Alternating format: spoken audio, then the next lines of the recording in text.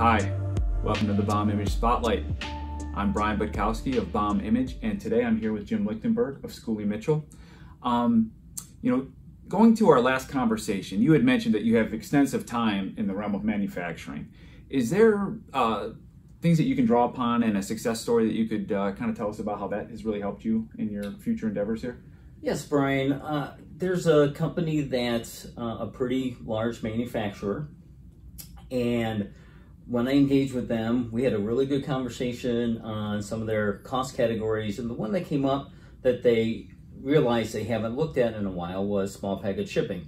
So we engaged and went through the process and understanding how they ship, what they ship, dimensions, weights, and we were able to negotiate a solution that was a multi-tier process and allow them to stay with their current vendor. So the only process change they had to do was sign the agreement that we negotiated.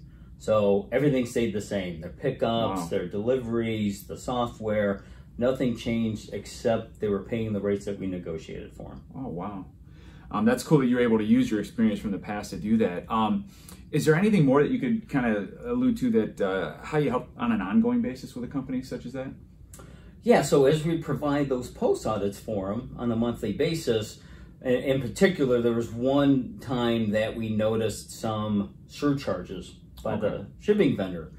So that got flagged by our analysis team, and then when we sent the report and I had the conversation with my client, they were able to go back and identify, okay, what happened in this situation to lead to it. So it was really an all-around learning process for them to ensure that the next time that situation arises, they know how to handle it so they don't get those extra surcharges, which were significant for them. Wow, excellent. Glad that you are able to take care of your clients, obviously, much after the first sale, and it shows that you can do that on that ongoing basis. So I really appreciate that.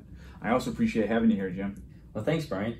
All right, well, yeah, we'll look forward to seeing you on a future episode of the Bomb Image Spotlight, and thanks again, Jim. Thanks, Brian.